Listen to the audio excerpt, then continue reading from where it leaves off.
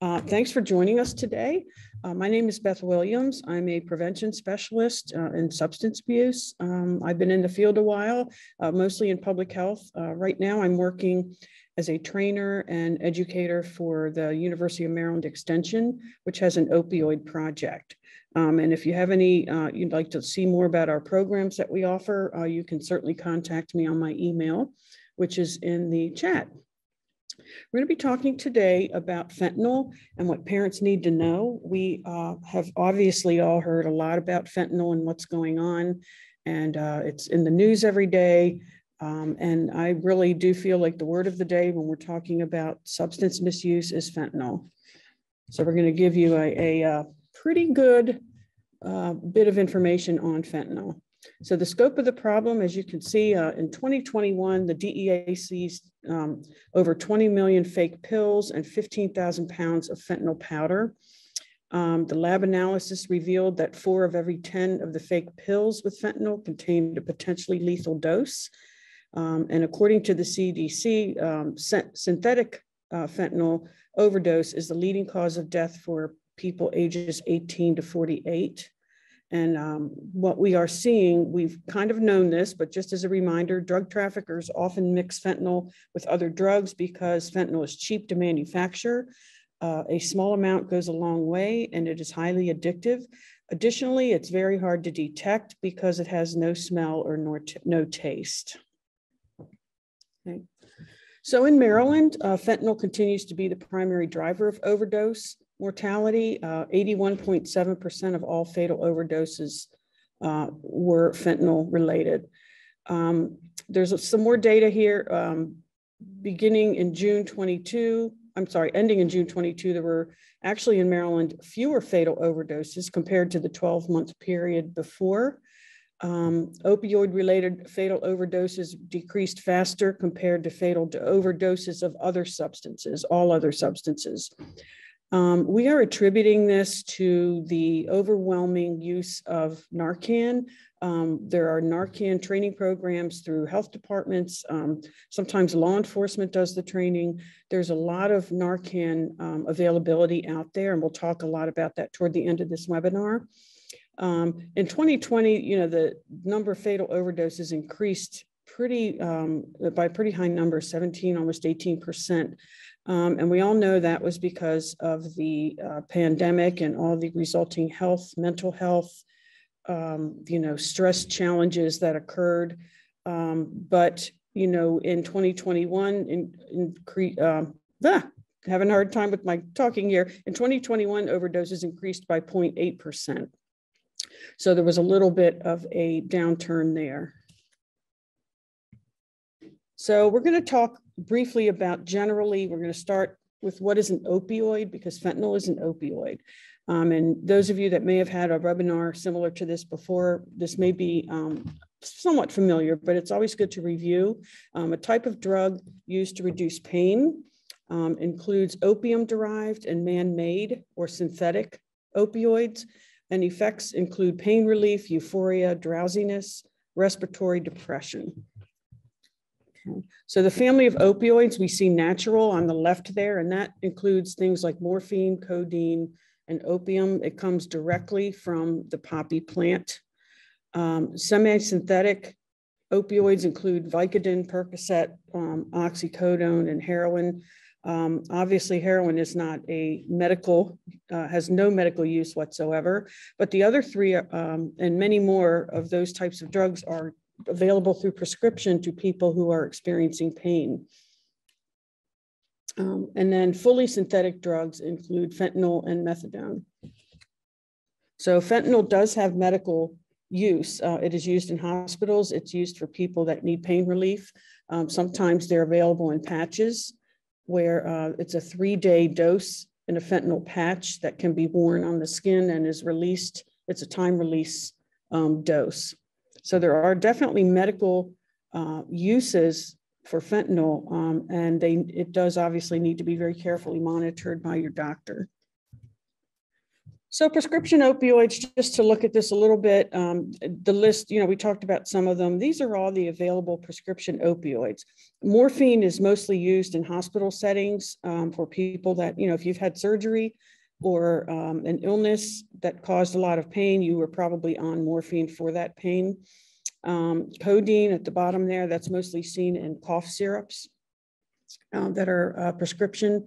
And then buprenorphine and methadone are opioids that are used to actually treat opioid addiction. So someone may be addicted to heroin, but they can go to a clinic and get methadone or buprenorphine, be medically treated for their addiction. So what we're seeing a lot of now is counterfeit pills. So they are illegally mass-produced pills. They are intentionally made to look like, and they are falsely marketed as legitimate prescription opioids. So people may think they're going online, they're buying OxyContins or Percocets, maybe Xanax, amphetamines like Adderall. Obviously, it's still illegal to buy these online from someone who is not a legitimate prescriber. But sometimes we're seeing youth trying to buy Adderall because they feel like if I can just if I use Adderall like my friends do, I might do better in school, I might have more energy, I might be able to get better grades, those kind of things. Or sometimes people go on and want to use an OxyContin or a Percocet, but they can't get it from their doctor because maybe the doctor has cut them off from that. They don't have a doctor and they think they can just buy it online. Very often these counterfeit pills are containing fentanyl or methamphetamine and can be deadly. Those of you that live in Talbot County, you may have heard our sheriff talk extensively about this issue. And in fact, they even did a film and a presentation about counterfeit pills and those that contain fentanyl, where young people are overdosing, thinking they're taking pills that are medicine that could be helpful to them. So this is a really big issue, and we are addressing it in Talbot County and on the shore. They're easily accessible, they're widely available, they're very easy to purchase. Like I said, online at any kind of e-commerce sites, it may be something that is promoting itself as an online pharmacy. So very easily accessible. We'll talk a little more about that later in the presentation. Maybe delivered via meal or other delivery services. So when when our kids are buying, using these services, we just have to be vigilant. We don't want to assume anything, but as always, as parents, we want to be vigilant about the services they're using. Very often, counterfeit pills are sold on social media, like we said, online pharmacies that may not really be legitimate, or other e-commerce platforms. Snapchat is another one where they get messages on how to buy these substances. This makes it available to anyone that has a smartphone. And we all know that all of our children have smartphones and they're pretty smart in terms of getting around a lot of these platforms on there. Okay. So just some examples of what may be counterfeit pills. We see this photo here. The authentic oxycodone looks like the left. The fake looks like the right. These are pills that are primarily being made overseas.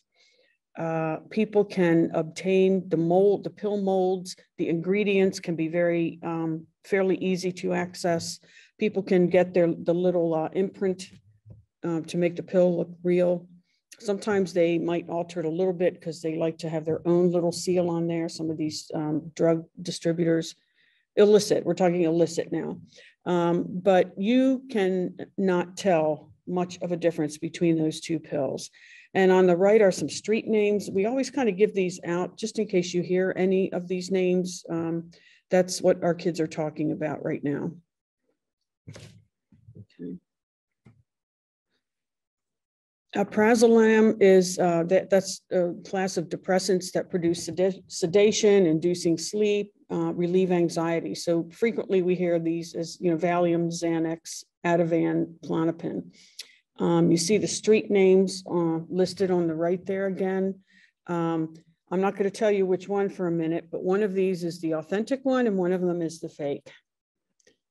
And actually the one on the left is what real genuine pharmaceutical prescribed Xanax would look like. And on the right, you can see how it looks there. Next one, we'll look at the amphetamines. Again, we see kids trying to buy Adderall or Ritalin online because they feel that it will help them in their school performance and maybe sports performance, be able to really focus. What we do know, and I think we did a couple months ago, we did a webinar here on amphetamines.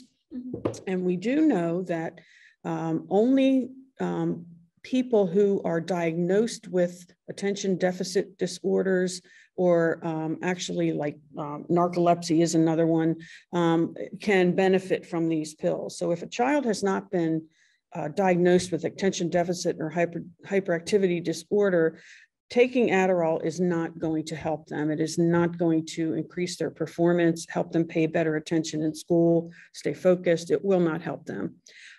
So again, we see on the left versus the right, one is fake, one is real. I'll tell you that the one on the left is real, the one on the right is fake. But you can see the markings, everything is very, very similar. It's very hard to tell if it's fake or if it's legitimately prescribed medication. So non-pharmaceutical fentanyl is what we're going to probably spend the most of this webinar on. This is fentanyl that is not legitimately used and prescribed for medical purposes. It is illicitly produced. It is a synthetic opioid. The pill form is packaged to look like prescription medications, like we just saw those pills prior to this slide. Many of those pills are containing fentanyl. Because again, it's cheap, it's easy to get, it's very easy for these manufacturers, these illicit criminal manufacturers to make non-pharmaceutical fentanyl. So they make these pills and some of them can be containing large amounts of fentanyl because it is so cheap. The powder form of non-pharmaceutical fentanyl looks like heroin. We saw earlier it was like a brownish powder or a whitish powder, and fentanyl and heroin together can be a deadly combination. These are not the greatest slides, but I wanted to kind of show you, these are coming from HIDA, which is high intensity drug trafficking areas. There's law enforcement efforts. So I can't show you the front piece of it because they are bulletins that are not confidential, but should really not be widely shared in terms of how they got this information. But we had seizures of methylfentanyl or methfentanyl in Wycomico County Detention Center. Now that is a opioid that is just a variation of fentanyl. So you have other chemicals and things that are used in forming that batch that are making an even stronger fentanyl. It can be, as you see in the bulletin, 400 to 6,000 times stronger than morphine, depending on which different chemicals or isomers are used. Okay. The specific one they found at the bottom was about 10,000 times more potent than morphine. And if we've all been, if you've been in the hospital for surgeries or procedures, you know how strong morphine is. It's a very good pain reliever for medical use. This was another HIDA bulletin, fentanyl-laced marijuana being distributed in Northern Virginia. Fentanyl in its liquid form can be sprayed on marijuana. We have cases that has happened in Maryland. This was in Virginia, but this was an alert to public health and law enforcement. So it also puts law enforcement in danger of being exposed to fentanyl when they think they may be just confiscating marijuana. So we know there can be powder fentanyl as well with marijuana. If anything that's in a powder form, you can sprinkle it or you can cook it down and make it into a liquid and spray it on something else. So marijuana is definitely not a safe drug to begin with. And then this puts young people at higher risk if they're using marijuana. Okay, so the DEA has some excellent resources for parents, excellent handouts. They have a campaign called One Pill Can Kill. And according to what they are seeing, fentanyl is 50 to 100 times more powerful than morphine, 30 to 50 times more powerful than heroin, and just 2 to 3 milligrams is a fatal dose of fentanyl.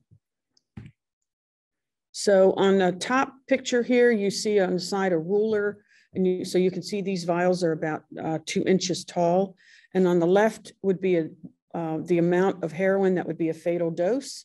On the right, you see some sprinkles of, white grains of salt almost that it looks like. That would be a fatal dose of fentanyl. Down here where the penny is, you can see just that tiny bit of fentanyl compared to a penny is a fatal dose to one person. Okay. Rainbow fentanyl. You've probably heard a lot about this on the news. This is the big trend now. It's the name of brightly colored pills or powders that look like candy but are really synthetic opioids. Basically, again, illicit fentanyl. They're produced in a variety of colors, shapes, and sizes, and they're dyed bright colors because the people who are distributing or manufacturing and distributing this want to get more young people interested in it and become addicted to opioids. Because of course, their whole goal is once people are addicted, then they become regular customers of the product. So these are some examples of what rainbow fentanyl looks like. You'll see the multicolored pills, and as we all, it can jump out to you that it looks like something like Sweet Tarts that kids could easily mistake for candy. The pills are similar in look to party drugs like ecstasy and are meant to be more appealing to young people. On the left is just kind of like chunks, powdery chunks of fentanyl, rainbow fentanyl that could be, you would just cut a piece of that off and maybe, press it further to get it really fine if you were going to inject it or inhale it through the nose. Okay. So how teens are exposed to fentanyl. And this will probably be pretty staggering because when I was doing some research on this, it kind of surprised even me, the things that go on to get kids interested in using drugs. Messages, comments, and posts are dedicated to drug sales on the internet. And there are illicit substances marketed to teens almost right in front of our eyes. The messages are coming either from local vendors or through people who are affiliated with larger criminal groups or gangs that are manufacturing fentanyl. Social media obviously is a big platform. Snapchat, what's the other one that they use sometimes? I know Snapchat is a big one. Internet pharmacies. Drugs are delivered through the mail or food delivery services, and dealers often use emojis as kind of a code language. So the DEA has put out an emoji chart that I'm going to show you in a moment of how the dealer can signal that they have this for sale. And this might even be a local, a friend or an acquaintance of your child who is, let's go have a good time. And then they're using these emojis.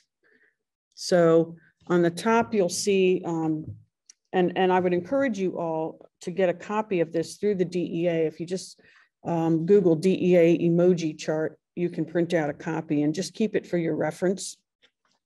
But you'll see, here's what they use as emojis, so they don't have to say over the internet, I have Percocet or I have Oxycodone, Xanax, Adderall.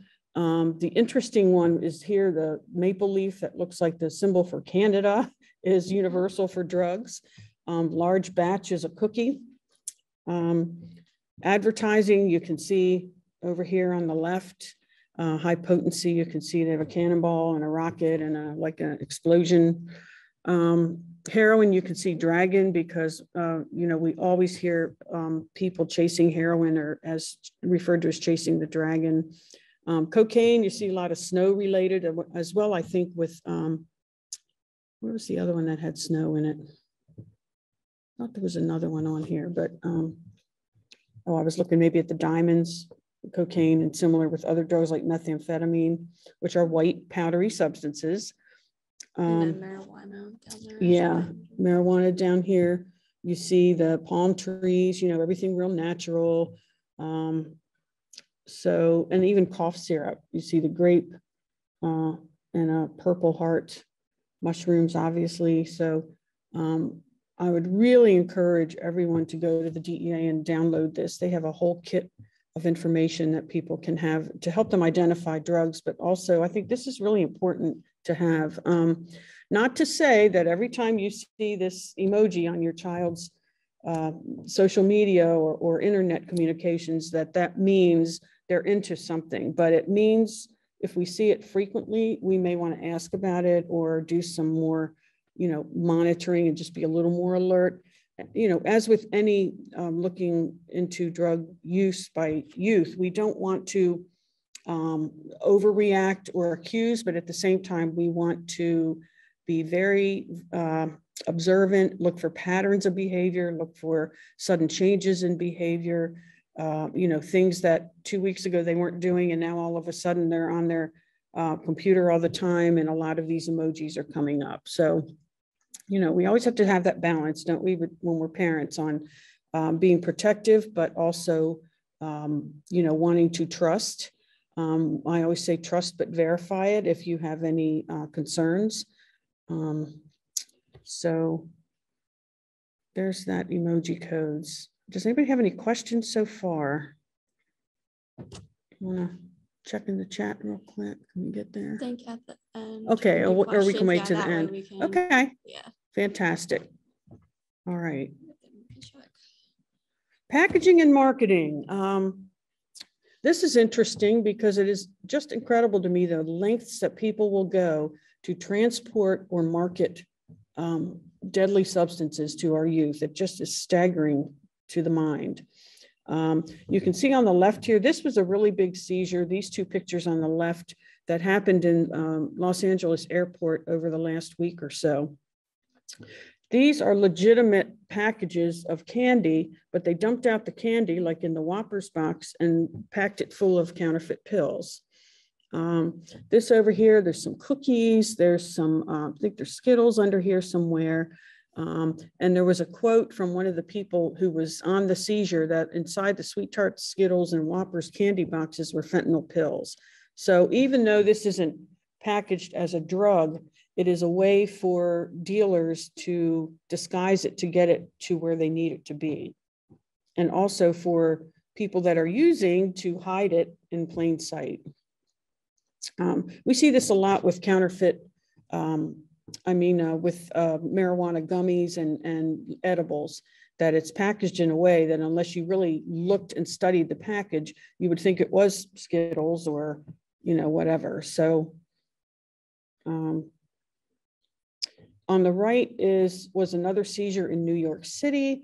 You can see lots of bags of pills. You can see some of this green and pink that looks like it could be some kind of candy, like individually wrapped hard candy or something. But what gets me about this one is they were transporting a huge volume of counterfeit fentanyl pills in a Lego box. Looks like a Lego thing. Yeah, looks like a Lego box. So if that came to your house or to somebody's house and a young child got into that thinking it was Legos, it would be disastrous.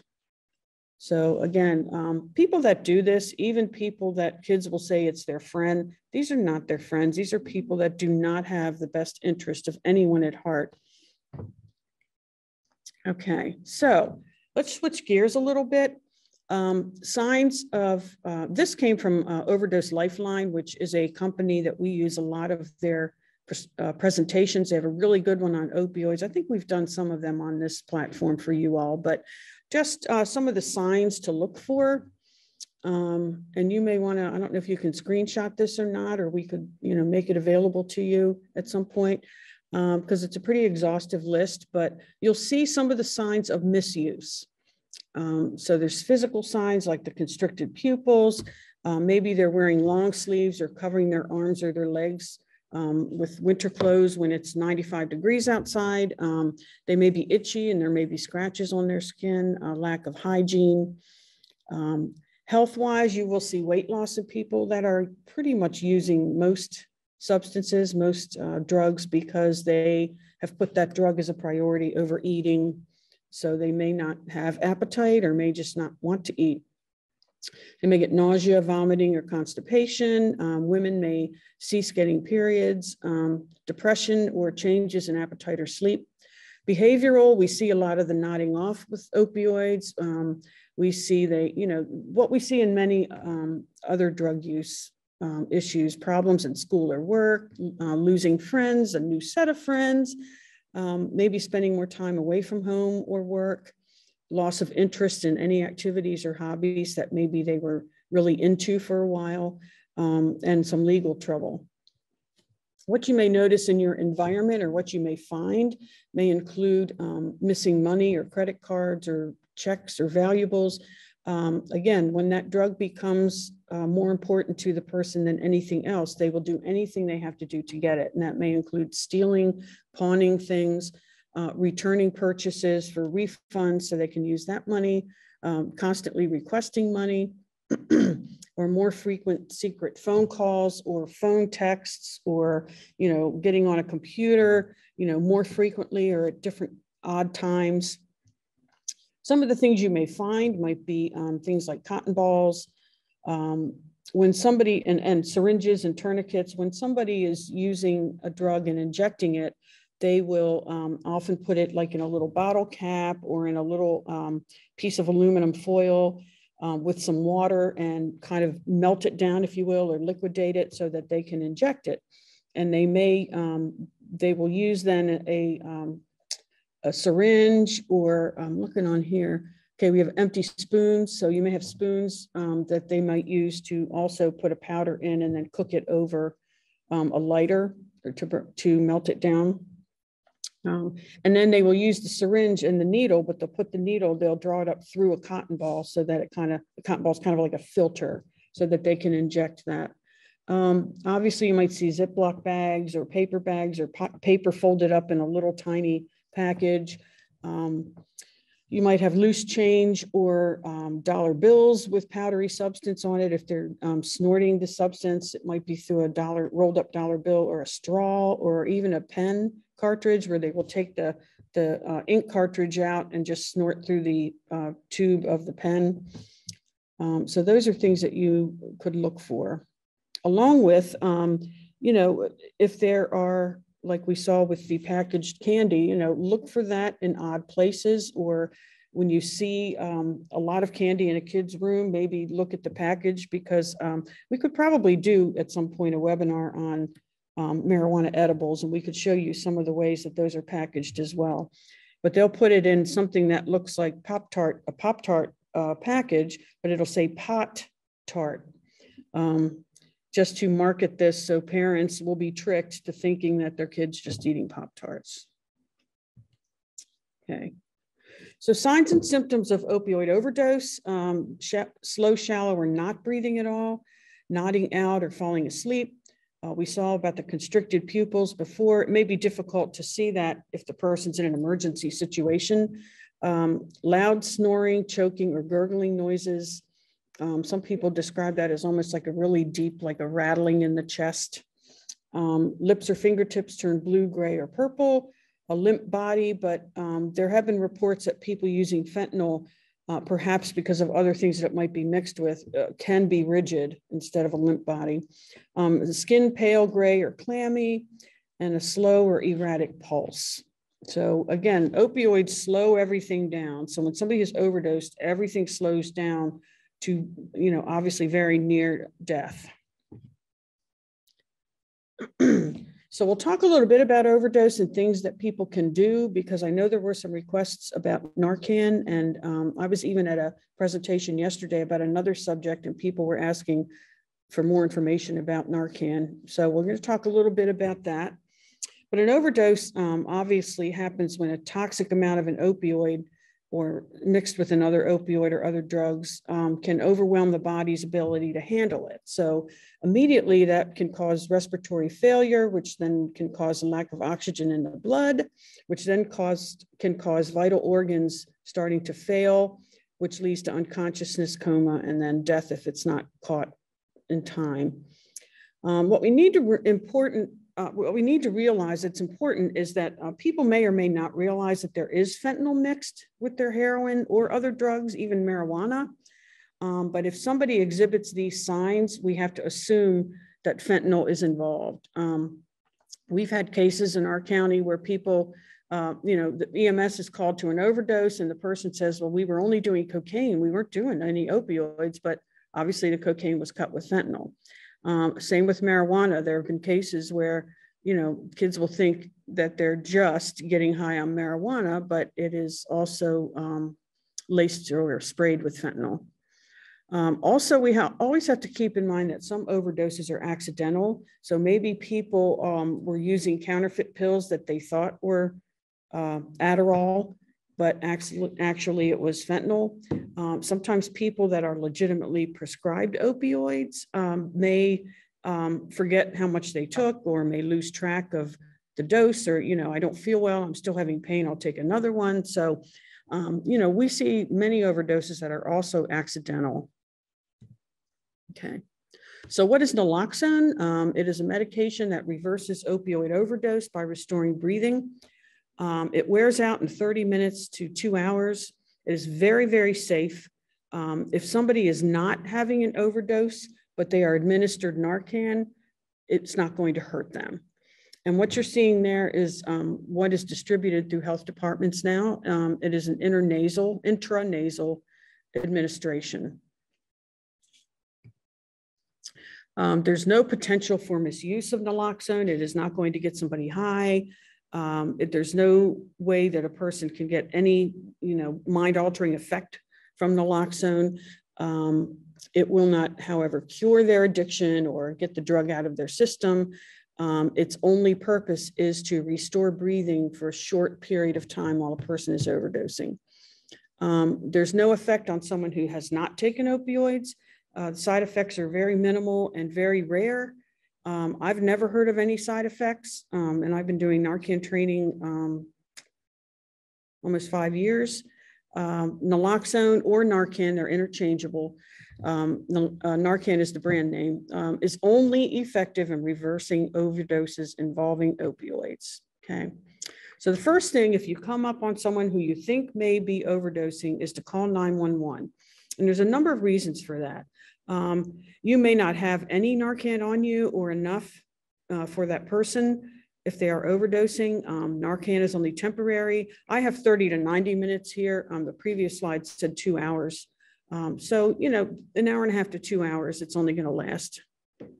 Person may have complications or other health problems that are causing them to have these symptoms. They may, it may be a hot day and they're having reaction to the heat and they pass out. They may need more naloxone than we have, or they may be having a non-opioid overdose. It could be another drug that is not necessarily an overdose, but is still making them sick. Okay. So this is a long list. I'm not going to expect everybody to remember this, but these are just kind of tips that we give people when we do our classes on how to use Narcan. Call 911, as we said. Put your phone, if you can, put your phone on speaker so that you can put it down while you're tending to the person. Safely look for possible signs of drug use or signs of what else this may be that's causing this person to pass out. And obviously tell the 911 operator what you observe. I start with this one because your safety is the utmost importance, and the person's safety as well. So if it's a situation that you're very uncomfortable with, you may want to call the 911 operator and just kind of back up a little bit. Your safety is the utmost importance in addressing any situation like this.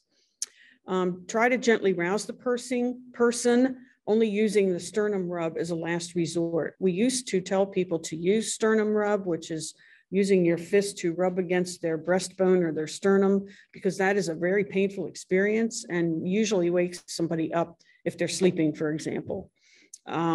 According to some people I know in emergency management services or emergency medical services, they don't like to use the sternum rub except as a last resort, trying to wake the person up, because it can cause injury to or bad bruising. If possible, tilt the person's head back and ascertain if their airway is open and if it can be cleared.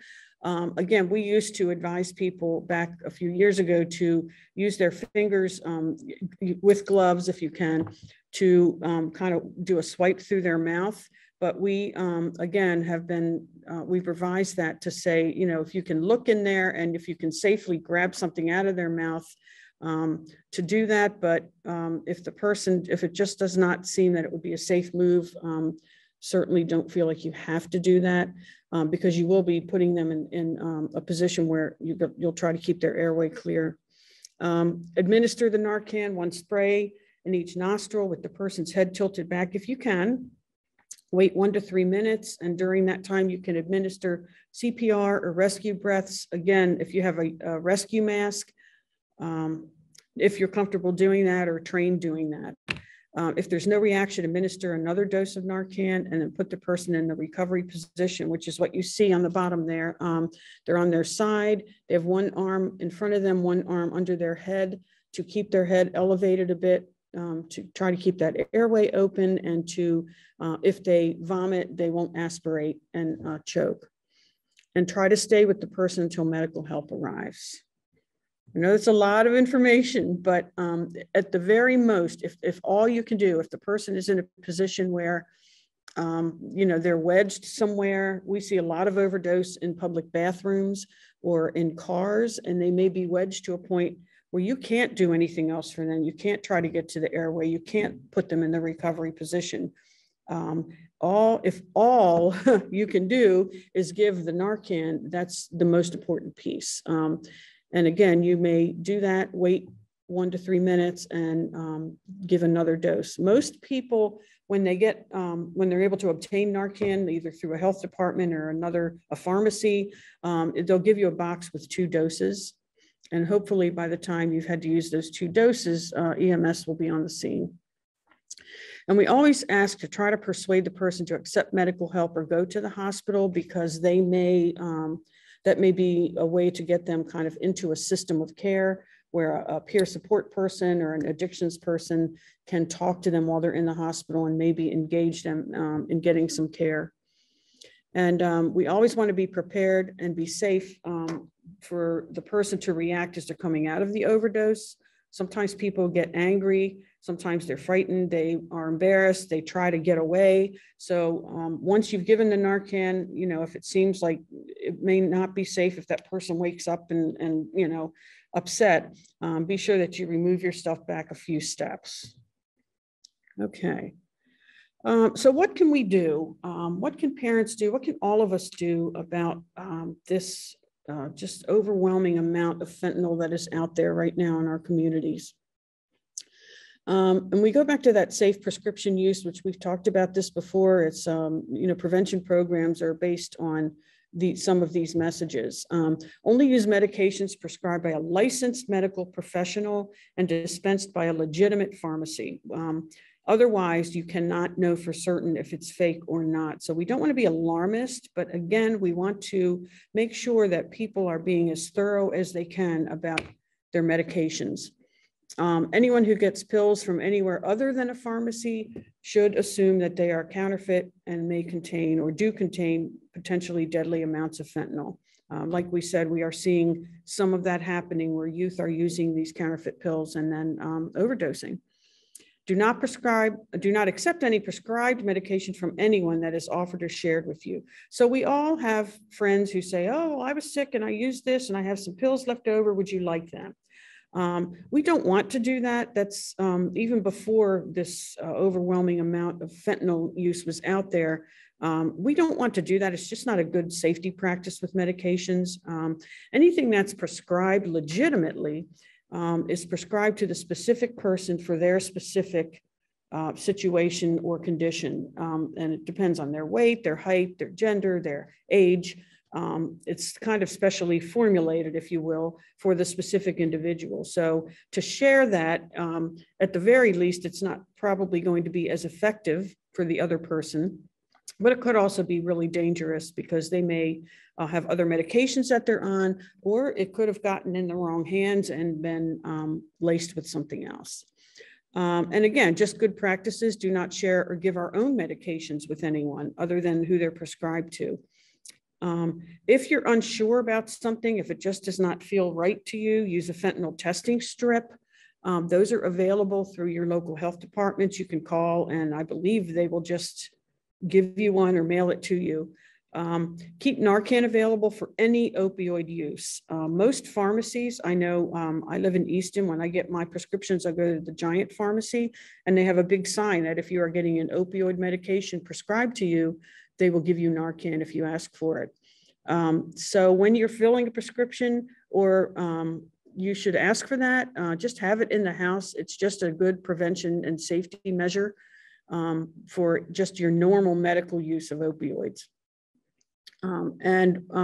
Most local health departments will also give out Narcan. And I don't even think at this point that you need training anymore to get it. I think you can just request to have Narcan because they want to get it out in the community. Since it is so easy to use with that intranasal, little plunger and syringe that you have, it's very, very easy to use and safe. And again, just to store all medications safely and dispose of all expired, unused, or unneeded medications. We want to make sure that this stuff does not get into the hands of young people who may, feel pressure to use it or, share it with others. Okay, I think that's the last slide. Are there any questions? And real quick, I just wanted to add that just like another common trend that we're seeing, Talbot County seeing, the Eastern Shore seeing, is vaping and marijuana, and that, our teens are doing. So they're, liquidizing this marijuana and putting it in a vape, and they're inhaling it, smoking it, whatever. There were 2 cases on the shore with students. Those students were vaping. They pretty much almost overdosed, and they were sent to the hospital. And what they believed is that the marijuana they put in the vape was laced with fentanyl, and these 2 students almost died. So even just something as simple as vaping is getting extremely dangerous for everybody. So I just wanted to put that out there. Does anybody have any questions? I gotta do this. Thank you all so much for attending. We appreciate it. We appreciate your time. But there is are we able to walk in and get Narcan from the health department? You should be able to. I think if you go into the health department and just ask for the prevention office or the addictions office, they should be able to give it to you right away. Does anybody else have any other questions? I did put our emails in, but because I got to log in and log back out to do some changes, I can put my email and Beth's email in case you guys can give any questions. Also, so all of our webinars are going to be shared on TCPS social media.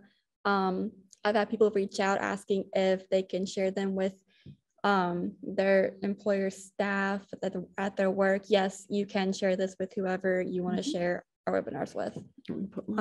And I can send you our recorded webinars as well through email. And I'm going to have her put her email in.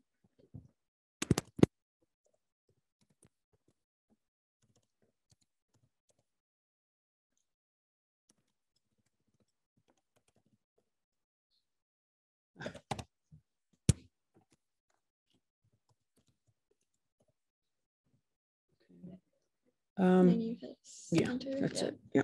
Okay. Give me a second for any more questions or people type in their email. Another question: is the nasal Narcan new to the market? Prior to about 4 or 5 years ago, you could only administer Narcan either through intravenous, through medical. People on the EMS units could give it to somebody as a shot or intramuscular shot as well. Or you had to kind of put a syringe together and then draw the Narcan up out of a little bottle and try to administer it to the person that way. Since the development of this new, looks like a nasal spray bottle, which is really what it is, we have been able to distribute Narcan much more across the board to the community. So even a young child could use this if they had to. It's very, very easy to use. 1 squirt up the nose, The plunger, it's a one-use dose. If you need to use the second one, you use that, but it's extremely easy to use. So I would say we started doing really widespread Narcan training to just the general public back in 2016, I believe, or 2017 here in our county. So that's when it became available. So we should have this like the Band-Aids. Like yeah. So it's very it's very much out there, accessible.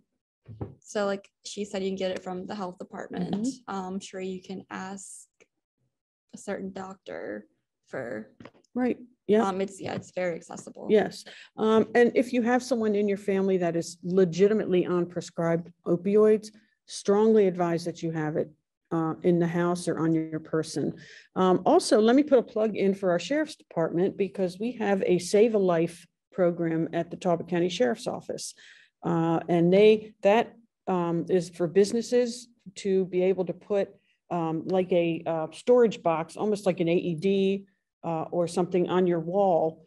And it has 2 boxes of Narcan in it. It's got latex gloves and breathing masks in it and information. So if you're in a business or you have a business and you would like to have that readily available on site at your business, you can email me, because I will be the person that will be taking care of that now.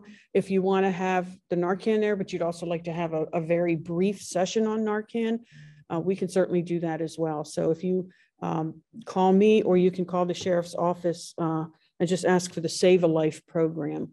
Very easy, simple to do. We can get it right out to you, and then you'll have it on site at your workplace. Yeah, great questions, guys. Does anybody else have question, comment? And if you don't think of it now, please feel free to reach out to either one of us for any more questions. All right. Well, thank you everybody for attending. I hope everybody has a great rest of their day, rest of their week, and stay safe out there. Yes. Thank you all. Thank you.